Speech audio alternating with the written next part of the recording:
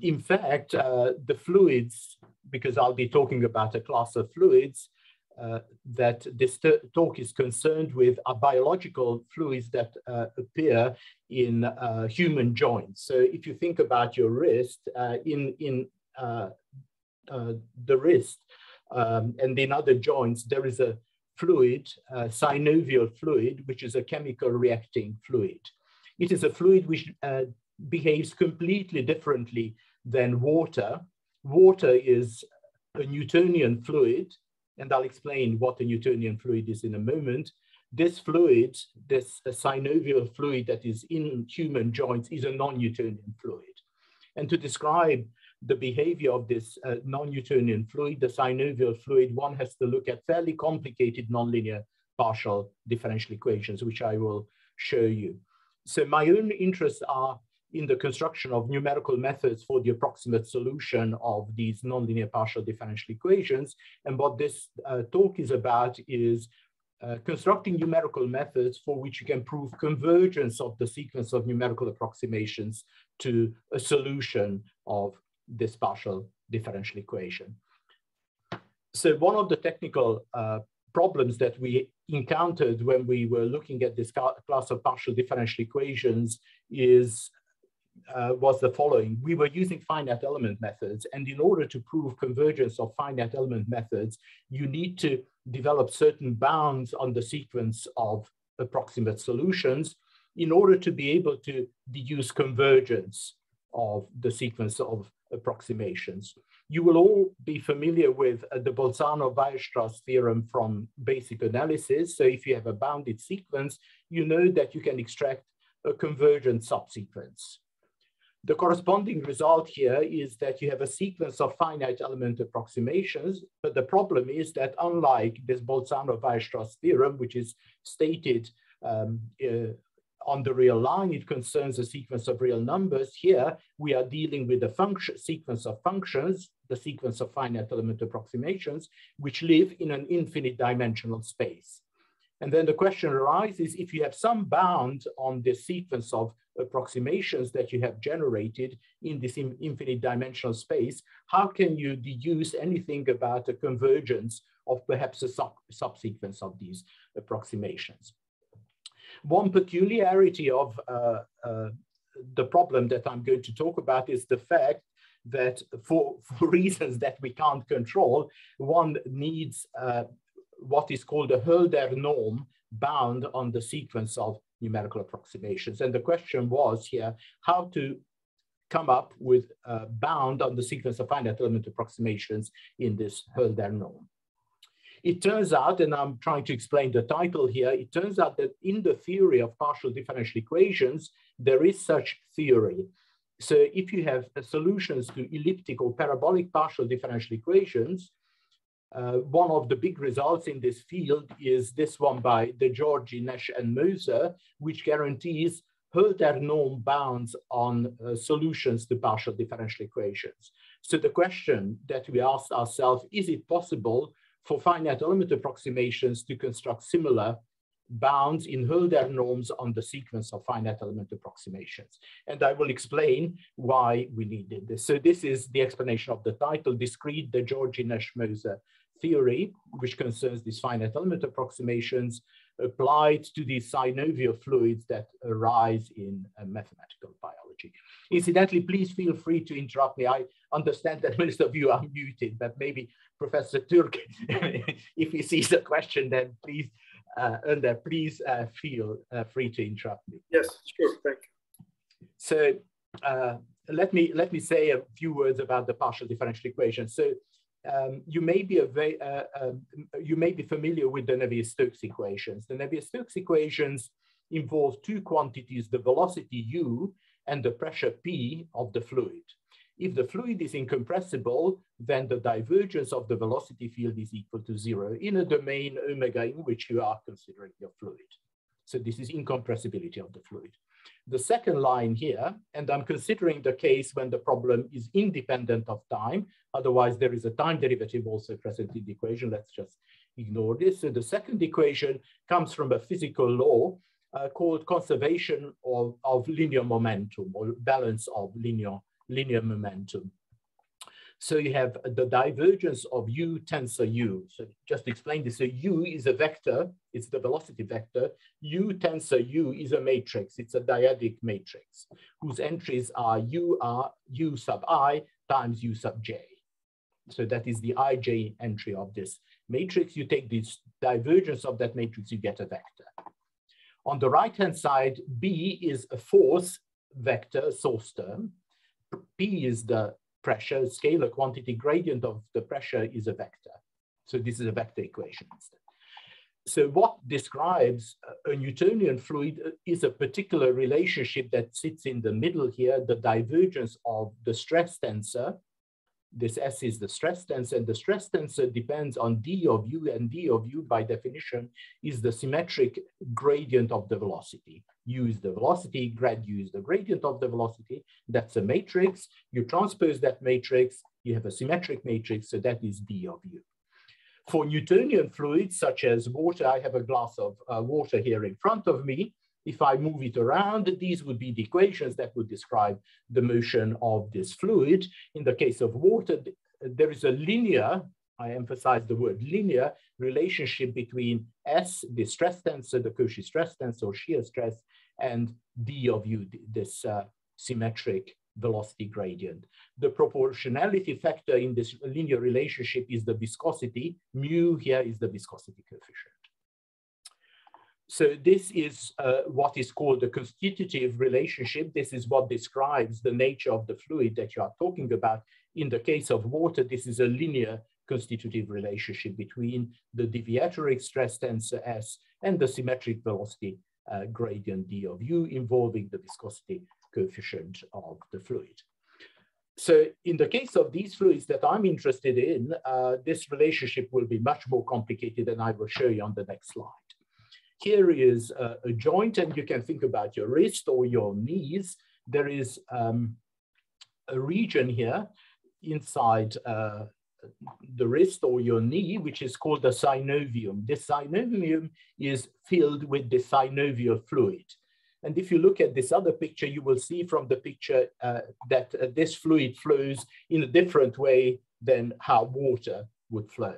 So clearly, this simple relationship that we have for water is not the one that you would want to use to describe the motion of this complicated fluid. So then the question is, what exactly should this relationship be? So here is what is coming out from various laboratory experiments based on data fitting, how the shear stress S relates to the symmetric velocity gradient. So in the case of water, all this crazy stuff that you see here in this prefactor is absent. So if you look at the exponent here, say if R of C, and I tell you what this R of C is, if R of C is 2, 2 minus 2 is 0, so you raise this guy to power 0, that's 1, you are back to the Navier-Stokes equations, but here, this is a much more complicated relationship. K1 and K2 are just two parameters, and this R of C is a function, so it's not a constant, it's a function, and this function R depends on another function, the concentration. And this concentration is the concentration of a chemical called hyaluronan, which is contained in the synovial fluid. And so what happens is that I can't tell you in advance what this R of C is, because R of C depends on C, and C is a solution of another partial differential equation. And this equation here, which governs the behavior of C. C is the concentration. And you see that this other partial differential equation involves the velocity field from the fluid equation. So there is a coupling between the partial differential equation. The concentration C enters into R of C enters into the exponent, then this exponent enters in this constitutive relationship, which enters into the fluid equation, and then the velocity from the fluid equation U enters into the concentration equation. So these partial differential equations are unfortunately completely coupled. So this is, I mean, you look at these equations, you say, this is absolutely terrible. This is not nice. So if you were lucky, which is not the case here, if you were lucky and this concentration would be identically 0, which it isn't, if C would be identically 0, e to the power 0 is 1, for example. 1 minus 1 is 0, then R of C is identically 2. If R of C is identically 2, then you are back to a Newtonian fluid. So the fact that for us, C will not be identically 0 is a reflection of the fact that we are not modeling a Newtonian fluid. This is a completely different fluid that we are dealing with. So, and then I don't know whether there are any questions at this point. Is everything okay? Is it possible to follow what I'm talking about? It seems all right. I may ask one thing since you asked. So you have two expressions for RC. These are, maybe it is irrelevant to this study, but these are experimental results or?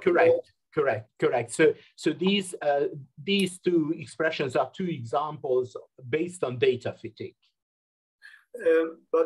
Professor, one more thing.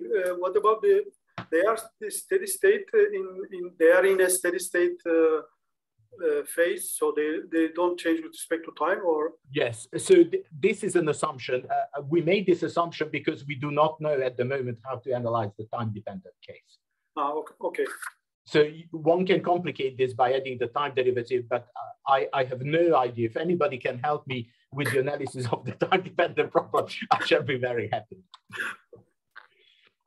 Okay. Yes, so perhaps since you asked me about R of C, one thing that is interesting about both of these examples of R of C, you can see that what is in this bracket is always less than or equal than 0 because C is non-negative.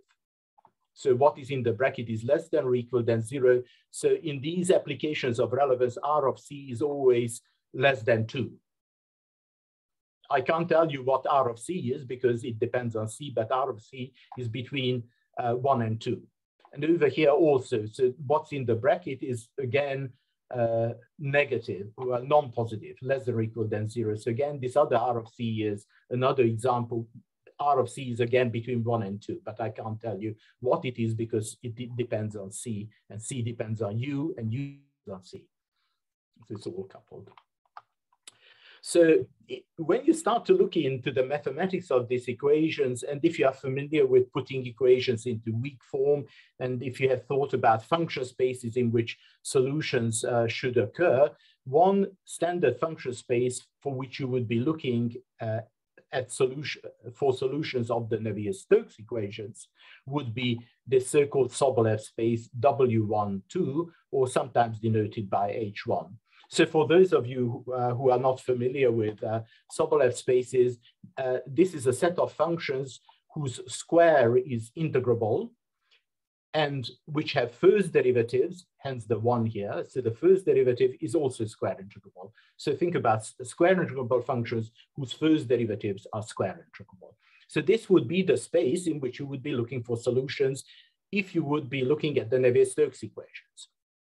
Now, clearly, this is not the situation we're in. This is a completely different, completely crazy equation. This is not going to be the correct solution space. It turns out, and this may seem completely weird to you if you haven't seen this stuff before, is that instead of this square integrability, which corresponds to this R being 2 over here in this model for Navier-Stokes, we end up in some weird function spaces where instead of this exponent 2 square integrability, we have some kind of integrability, this R of C, which is not 2 identically, but it varies from point to point in the domain.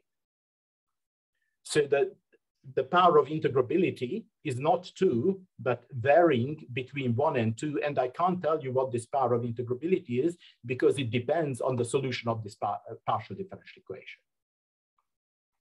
So it just so happens that because this is the model, I can't change the model. I have no control over what the model is. These are the spaces in which I have to work with.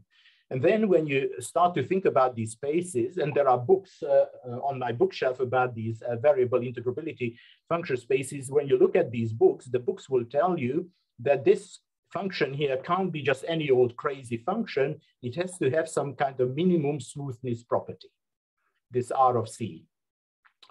And this minimum smoothness property that this function, which is not constant, has to have, is what is called log continuity. I will tell you later on what this log continuity means. It's slightly stronger than continuity and slightly weaker than Hölder continuity. A sufficient condition for this log continuity to be satisfied is that the function C is Hölder continuous, because the function R, as you can see above, is always a smooth function. If C is Hölder continuous, then R of C will also be Hölder continuous, and that would be fine. So to guarantee log continuity of this function, it would be sufficient to guarantee Hölder continuity of C, and that will automatically imply Hölder continuity of R of C of X, and thereby this log continuity property. But I'll be more precise about this later. So the question that arises here is, how do you ensure that this function C is log continuous? Or how, if you want a sufficient condition, how do you guarantee that this function C is Hölder continuous?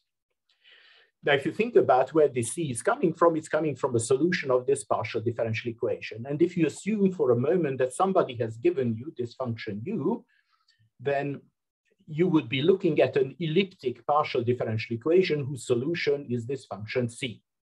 There is one problem, though, that this function U is a solution of another equation, and this D of U contains the derivative of that function. So this coefficient A that you have in this elliptic equation, in this diffusion coefficient in this equation, is not a very smooth function. Typically, this function A is only a bounded function, point by point. So the technical term would be it's a function in L infinity. It's an essentially bounded function, but not much smoother. So the mathematical question that arises here, how do you guarantee Hölder continuity of the solution of this equation here when you don't have a very smooth diffusion coefficient here, maybe just a bounded function and nothing more? So this now links to what I'm going to talk about next. So this is exactly what relates what we are discussing here to Hilbert's 19th problem, which he announced at the International Congress of Mathematicians in 1900 in Paris. The question that he asked, and I'll explain what the connection is, was the following. So if you have a problem from the calculus of variations, a minimization problem, everything is assumed to be, all functions are assumed to be smooth in the problem that you have posed. The question that Hilbert asked, is the solution of that minimization problem also a smooth function? So more precisely, let me just consider a simple case. Suppose you have a minimization problem such as this one. F is a given function. I'm going to assume that F is an analytic function in X and Y and U. U is the unknown function. P is an abbreviation for the partial of U with respect to X, and Q is an abbreviation for partial U with respect to Y. And I'm assuming that F satisfies this condition here, which is basically ellipticity of the associated Euler-Lagrange equation, the stationarity condition for this minimization problem. So basically what Hilbert is asking is, if F is a smooth function, an analytic function of all of its variables, is it true that the solution U of this minimization problem is an analytic function of X and Y? So this is Hilbert's 19th problem. So this problem was open for a very, very long time. In the beginning of the century, there were various attempts to address this question. So this is the first attempt by Bernstein in 1904. What he managed to show is that if somehow you manage to show that this minimization problem has a 3 times continuously differentiable solution, then such a solution must automatically be an analytic function. The problem was that nobody could show at the time that there is a 3 times continuously differentiable solution to this problem. So there was a gap between the existence theory and what can be guaranteed as a solution, the regularity theory. Then Hopf in 1932 managed to show that if the second derivatives of this problem have Hölder continuity with exponent alpha, then such a solution must automatically be guaranteed to be analytic. But then the same issue arises: how do you guarantee the existence of such solutions whose second derivatives are Hölder continuous?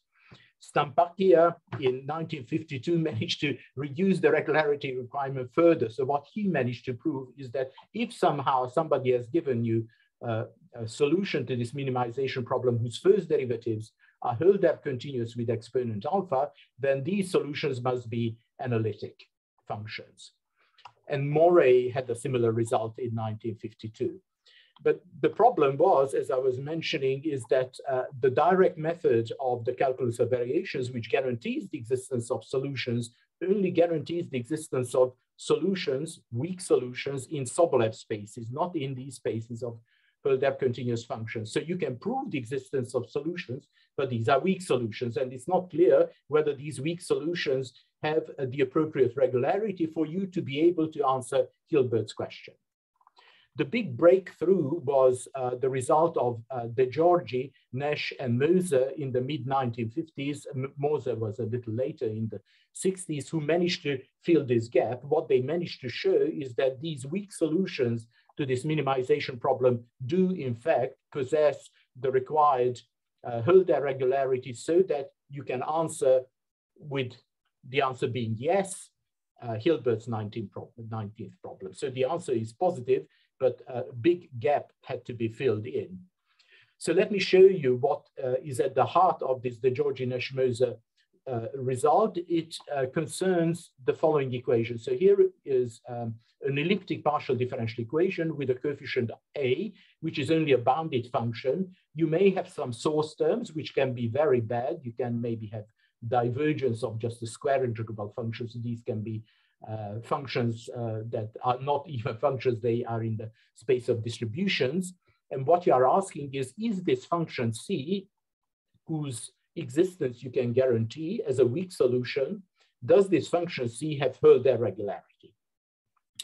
So here is this, the Giorgi Nash Moser theorem quoted from Ben-Susan and Fraser's book.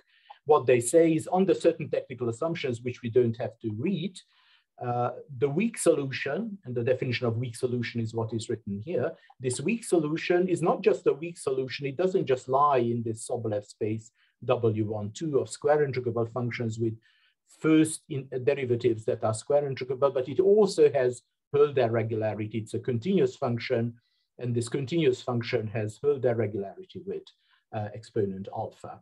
So this is the Giorgi Nash Moser theorem. So the question that we need to address if we are interested in finite element approximations of this partial differential equation is, can one prove some kind of discrete counterpart of this, the Giorgi Nash Moser theorem that I've stated here?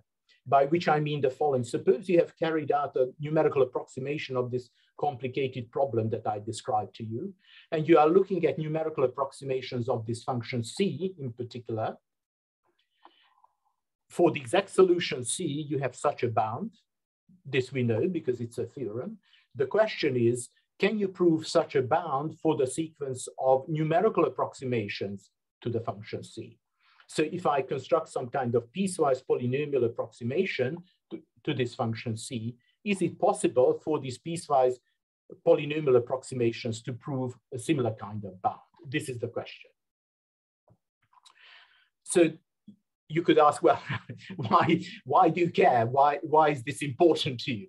The reason why this is important for me is because it turns out that in order to prove that my sequence of numerical approximations converges to the exact solution, I need such a bound. Without such a bound, I cannot prove convergence of my numerical approximations to the exact solution. So this is why I need such a bound for my numerical approximations.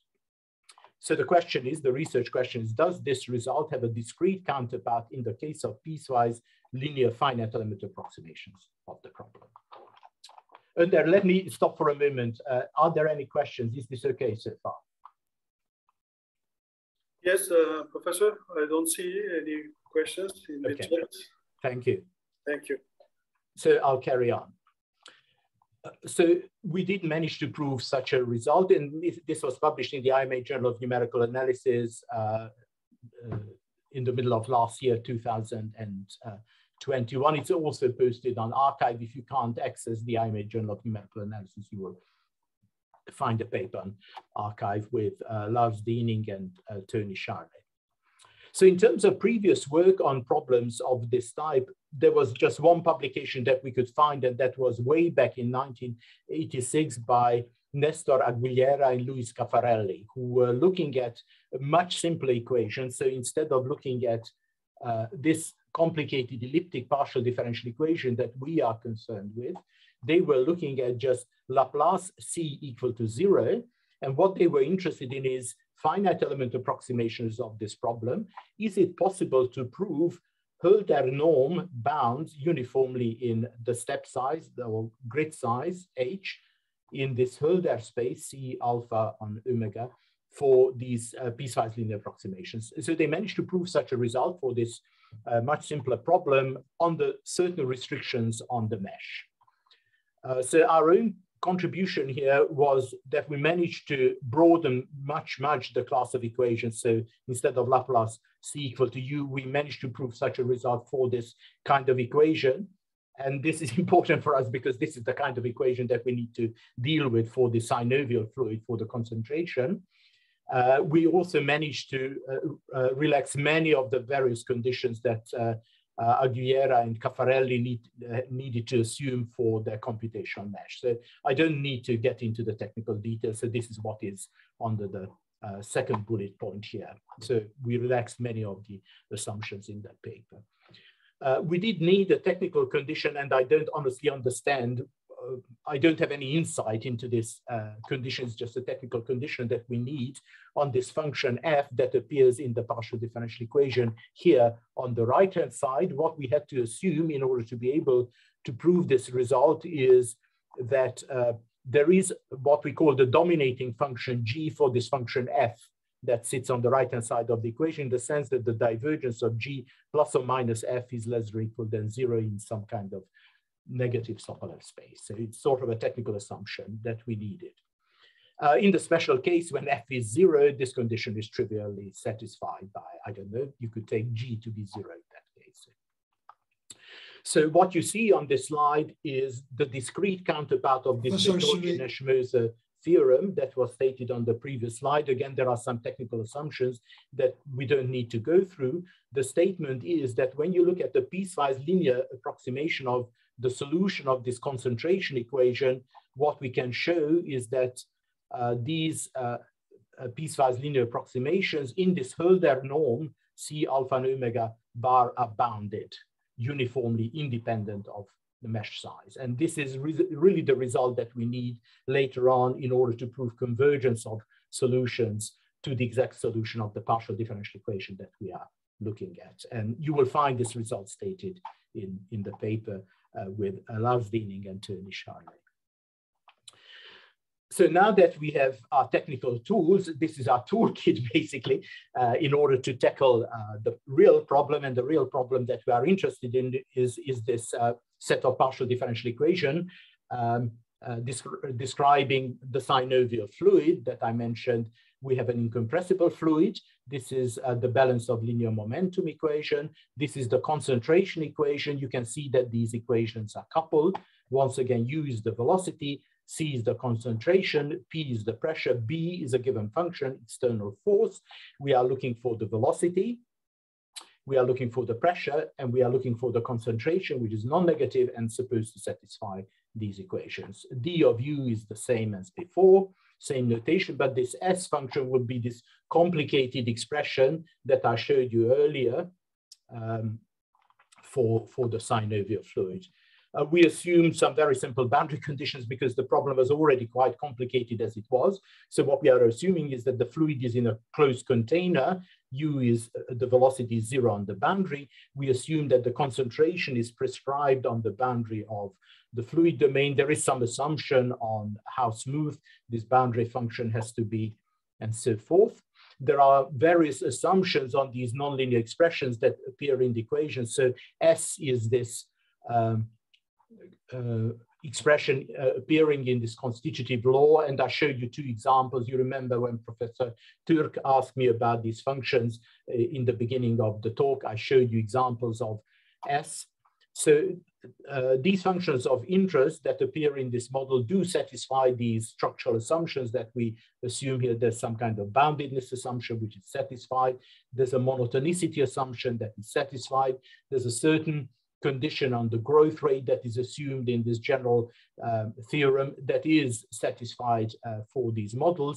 And this exponent R that appears here, which would be 2 in the case of the Navier-Stokes equations, and therefore R prime, which is defined as what is called the Hölder conjugate of R. So if R is identically 2, R prime is identically 2. So for the Navier-Stokes equation, this would be 2 and this would be 2. For this model, this R function will depend on the concentration, and the concentration will be a solution of the concentration equation.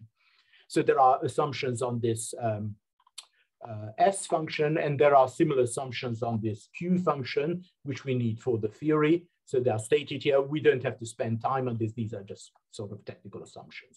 And once again, going back to my examples, so in our case, S looks like this. So it's not constant times d of u, it's some complicated function times d of u. And this complicated function looks like this. And I showed you examples of this R of C. R of C could be this function, or it could be this function. So this is the situation that we are in. So now I'm not going to go into what's going to come next. This is a complete technical nightmare. So I'm not sure whether you have already had lunch. This is not what you want to see before lunch, not even before dinner. The reason I'm showing you this weird stuff is just to so that you appreciate the importance of this Hölder norm requirement that I need for the concentration. I mentioned to you that for the Navier-Stokes equations, we work in standard function spaces. Because of this variable integrability, instead of R of x, this exponent in the function space being 2, so we are not dealing with square integrable functions, we are dealing with functions whose integrability here varies from point to point in the domain. So these are called these variable integrability Lebesgue spaces. And this is the norm, how it is defined in this space. And there are counterparts of Sobolev spaces where you have variable integrability from point to point of the function, and the gradient of the function is not square integrable, but the exponent of integrability also varies from point to point. And these norms that you see here, which look very strange, are called Luxembourg norms. They collapse to the usual Lebesgue norms when the integrability is a constant. So these are the spaces we are forced to work in. Now, it turns out that for these spaces to be meaningful, you need some sort of assumption on this R of x, the exponent. You can't just work with any old crazy function R of x, because these spaces will not be, for example, Banach spaces. You need some minimal regularity of this function R of x. So let me go back to this assumption that is labeled 2 star here. This is on the previous slide here.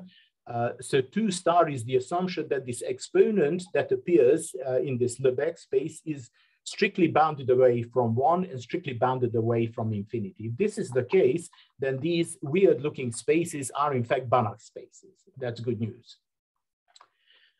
So that's one ingredient.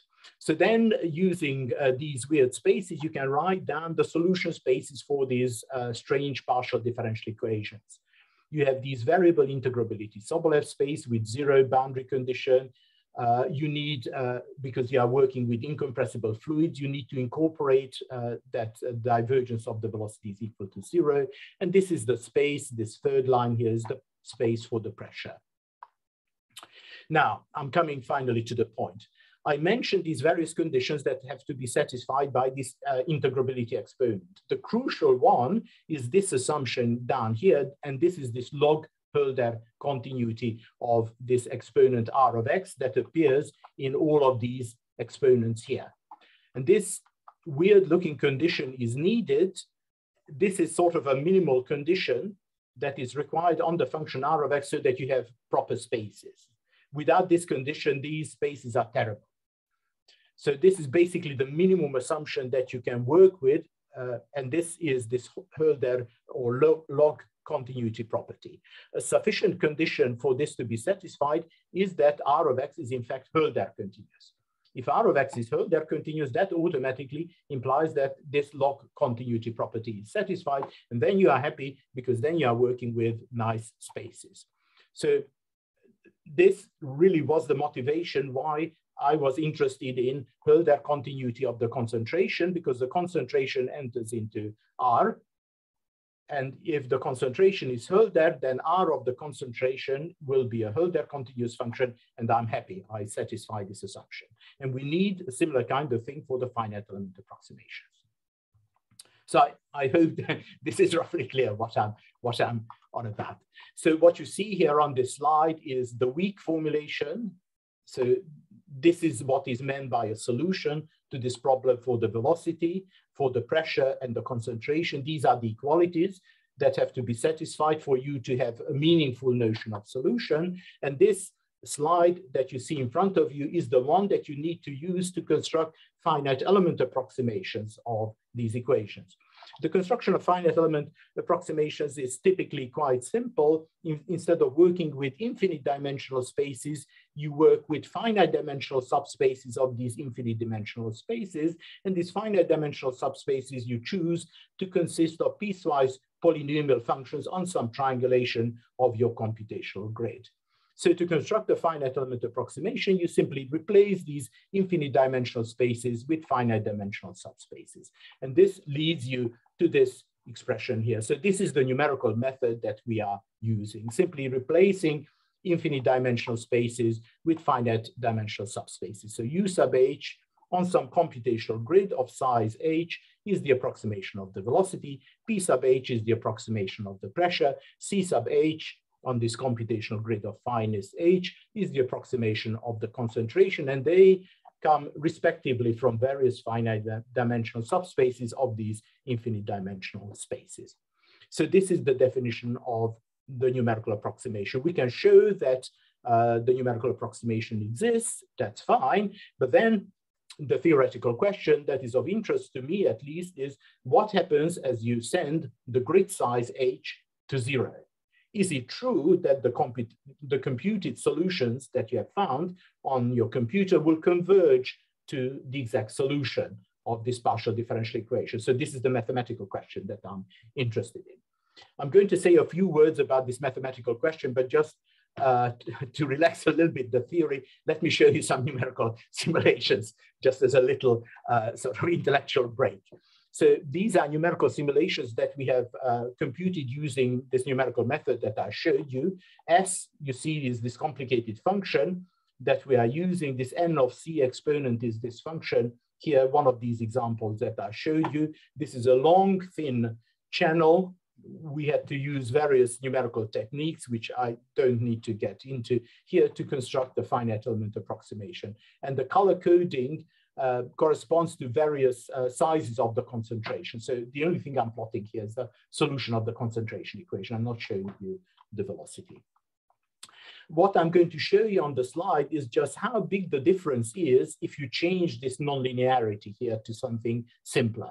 So if instead of this more complicated nonlinearity that we have to work with, you replace this with what is called the power law model, which is a much simpler nonlinearity, you see that, I mean, even visually, there is a big difference in the solution. So if I were to show you the solution of the Navier-Stokes equation, which would be even more simpler if I just took R to be 2, you wouldn't see much color in this picture. It would be really a very boring picture indeed.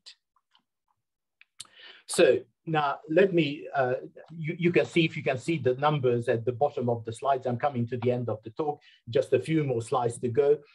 What I wanted to finish with is just to show you some glimpse without going into technical details of how this convergence proof works. So what you again have to have in mind is what I mentioned in the beginning. Think about the Bolzano-Weierstrass theorem. And once again, the Bolzano-Weierstrass theorem for a sequence of real numbers is simply that if you have a bounded sequence of real numbers, you can extract a convergent subsequence.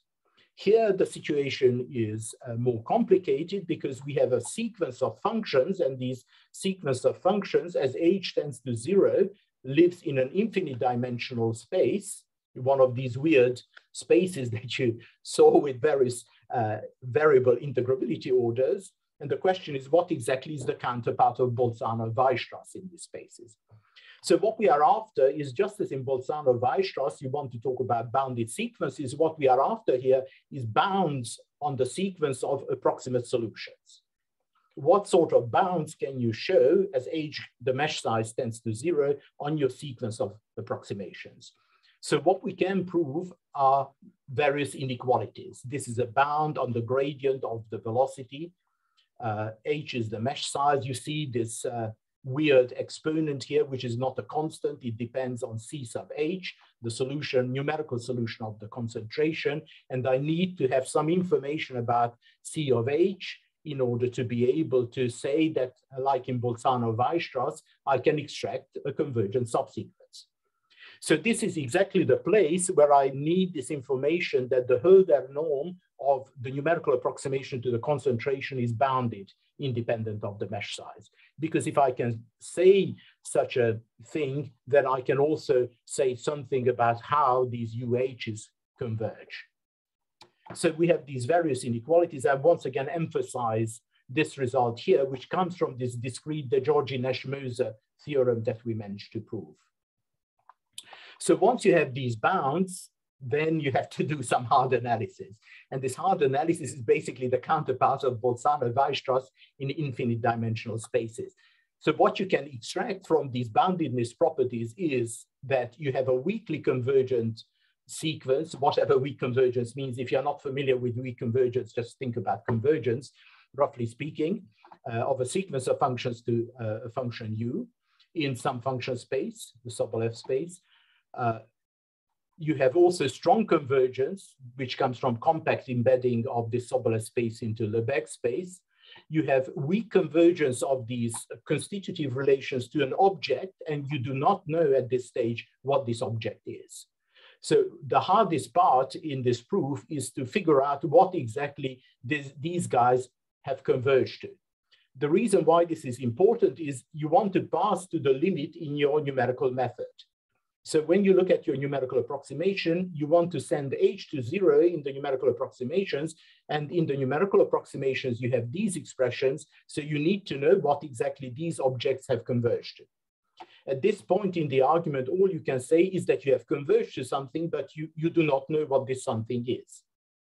What you would like to say is that something that you have converged to is, in fact, so what you would like to say is that S tilde is precisely S of C and du. This is what you would like to say. But at this point in the argument, you do not know this. This has to be proved. Similarly, you have some kind of weak convergence of the pressure. You also have weak convergence of the concentrations. This nonlinear expression that appears in the concentration equation also converges weakly to something. But again, similarly as above, you have converged to an object and you do not know what this object is. You would like to say, but you can't at this moment. You would like to say that Q tilde is Q sub C of C, grad C and D of U, but this is not clear. This has to be proved. So then the important ingredient in order to finish this proof is precisely what we managed to prove, this Hölder continued uniform Hölder bound of these concentrations, concentration approximations, which allows you to show convergence of the sequence of approximate concentrations to C, a function in this Hölder space. Using this result, we can trace back these various arguments and show that this S tilde function, which we have converged to, is exactly what you would have liked to converge to, S of C and du. And we can also show you, using precisely this result, that this object that you have converged to here is precisely Q of C, grad C, and du. So this is sort of the hard step in the analysis. And in order to do this, we do need these uniform Hölder bounds that we managed to prove. So coming to my last slide, that lots of technical tools that were involved. So basically everything is thrown in, including the kitchen sink, everything that you can think of. We needed, I didn't go into the details, we needed something called Minty's method from the theory of monotone operators. we needed one additional technical tool, which is something called the discrete counterpart of Bogovsky's operator. So this Bogovsky operator is an inverse of the divergence operator. We also need something called a finite element counterpart of Lipschitz truncation method due to Acerbi and Fusco, which we managed to develop in an earlier paper with Lars Dinning and Christian Kreutz. And all of this is needed in these crazy variable order Sobolev spaces. Much of the stuff that I talked to you about today is in the PhD thesis of my doctoral student, Tony Charlet, who successfully finished his doctorate in 2020. So with that, Professor Türk, teşekkür ederim. Thank you very much indeed. Thank you very much.